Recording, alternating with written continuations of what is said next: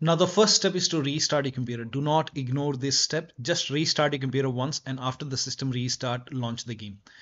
Now the next step is to avoid using reshade. Now if you're using this application, you can close it, you can uninstall it, and then launch the game and then check. Next step is to disable XMP in system BIOS. So if XMP is enabled in system BIOS, you can go to your system BIOS and then you can disable it. You can always enable it once you are done playing the game. You can always enable XMP. Now next step is to run the game as an administrator from the game installation folder. Now for this, make a right click on the game, select manage, then click on browse local files. It will straight away take you to the game installation folder. Now over here you can see the game exe file. Make a right click on the game exe file and then select properties and then go to this tab and then put a check on the box which says run this program as an administrator. Click on apply, click on OK. Make a double click over here, launch the game from the game installation folder. If that does not work, you can make a right click once again, select properties, and this time put a check over here, select Windows 8 and then click on apply, click on OK.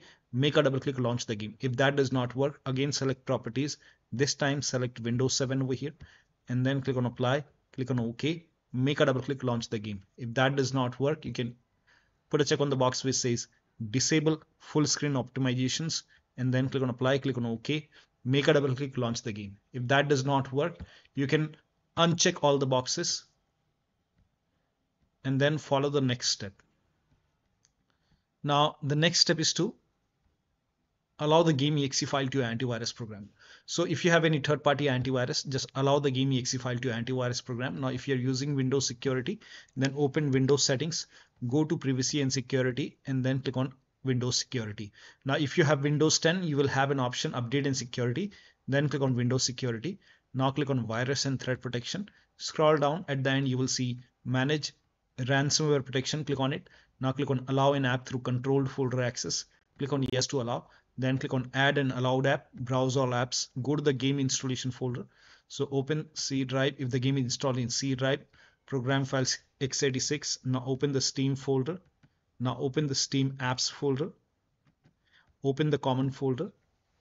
Now over here, open the game folder, select the game exe file. Now click on open. Once the game is added over here, now type in control panel in Windows search box and then click on control panel. Now click on system and security, Windows Defender Firewall. Click on allow an app or feature through Windows Defender Firewall. Click on change settings on the top. Click on allow another app, browse, and then again go to the game installation folder, open the game folder. So open program files x86, Steam folder, Steam apps folder, common, and then open the game folder. Select this exe file, click on open. Now click on add. In my case, the game is already added. Once the game is added, now click on OK and then launch the game and then check. Now the next step is to increase the virtual memory. So to increase the virtual memory, type in view advanced system settings in Windows search box and then click on view advanced system settings and then click on the first settings and then go to advanced tab and then click on change over here and then select the drive. So uncheck the box which says automatically manage paging file size for all drives. Uncheck this box and select the drive where the game is installed. So select the drive and then once you select the right drive, now put a check on custom size, and for initial size it's 1.5 into total RAM. So you can check the total RAM in Windows settings. You can go to system and then go to about, and total RAM in my case is 16 GB. So you can calculate accordingly. In my case it's 16 GB, so I will calculate as per 16 GB. So, and first of all we have to convert 16 GB into megabyte. So we will open calculator. So type in calculator in run box and then click on OK. And over here it's 16 1.5 into total RAM. Total RAM in my case it's 16 RAM 16 GB. So 116 into 1024 is actually 1 GB is equal to 1024 megabyte. So 16 GB in megabyte will be 16384 into 1.5. 1.5 into total RAM. This is my total RAM in megabyte. Now 1.5 into total RAM that is into 1.5. So in my case, initial size is 24576, 24576, and maximum size is 3 into total RAM. Now total RAM in my case that is 16 gigabyte. I have 16 gigabyte of RAM. So 16 into 1024. I have converted this in megabyte. Now that is 3 into total RAM. So total RAM is this much into 3. That is 49152. 49152. 4915152. Now click on set over here. Then click on OK. OK. Apply. OK. OK. Now restart computer. Make sure that you restart your computer after this. Now the next step is to install Visual C++ file. For this, copy this link. The link is provided in the video description. Open this link in a browser. It will take you to Microsoft website. Scroll down here. You can see Visual Studio 2015, 17, 19, and 22. Download x86 and download x64. You have to download x86 and x64, both the file, and then run both the exe file.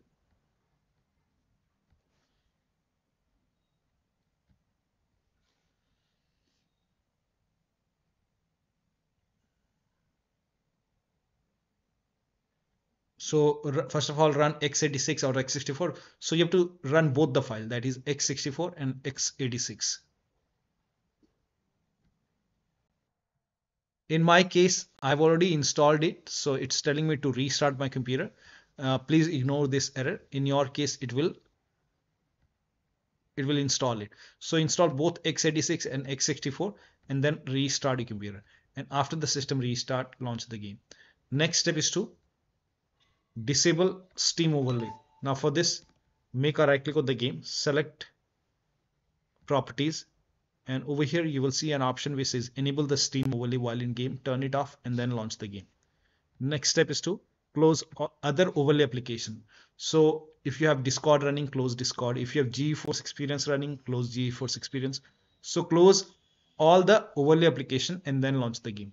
Also close all the overclocking application. So if you have MSI Afterburner or Riva Tuner or any overclocking application, so suppose if you have MSI Afterburner running, then you can simply close MSI Afterburner. So you can close it from here, make a right click and then click on close. If you have Riva Tuner running over here, close Riva Tuner. So close all the overclocking application. Also perform clean boot. For this, type in system configuration in Windows search box and then click on system configuration. Go to the services tab and then put a check on the box which says hide all Microsoft services and then click on disable all. In my case, this option is grayed out. I already did it. In your case, this would be highlighted, but make sure that you put a check on the box which says hide all Microsoft services first, then click on disable all, then click on apply, click on OK. You will see a restart option. Restart your computer and then launch the game. Next step is to try DX12 or DX11 in launch option.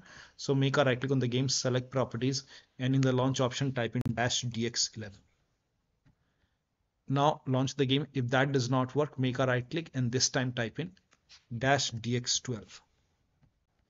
Now launch the game and then check. If that does not work, you can remove this and then follow the next step. Now the next step is to rename the save folder.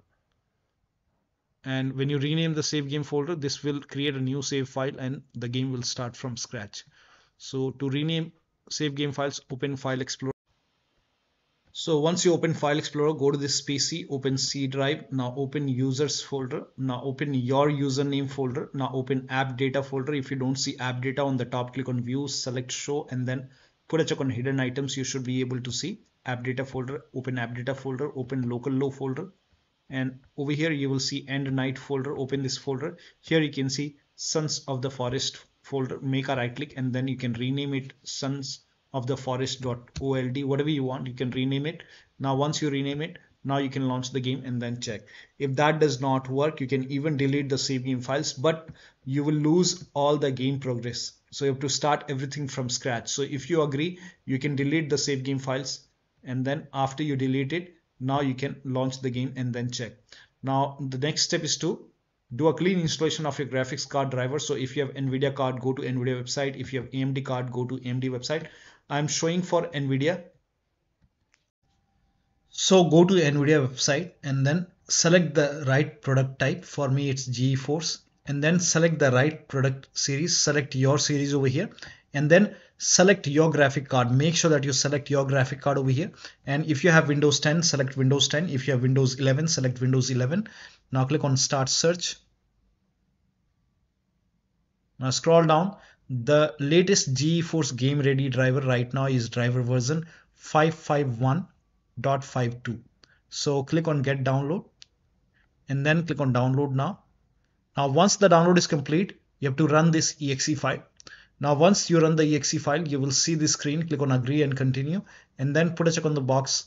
Put a check on Custom. Select Custom and then click on Next, and then put a check on the box which says Perform a clean installation.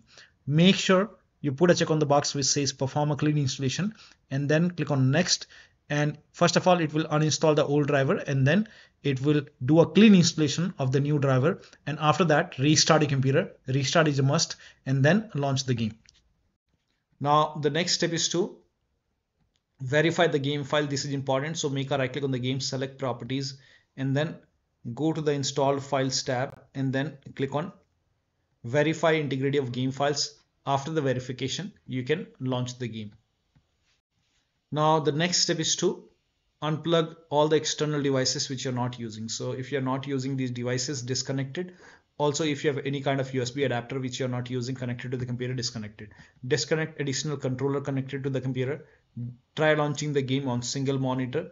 If you have any third-party application or services running, close it, including all your browsers. So make sure that you close all the third-party application and browser. Also, if you have undervolted your computer, remove the undervolt and then launch the game.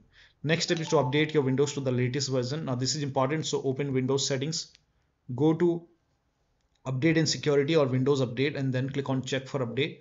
Once all the updates are installed over here, now restart your computer, and after the system restart, launch the game.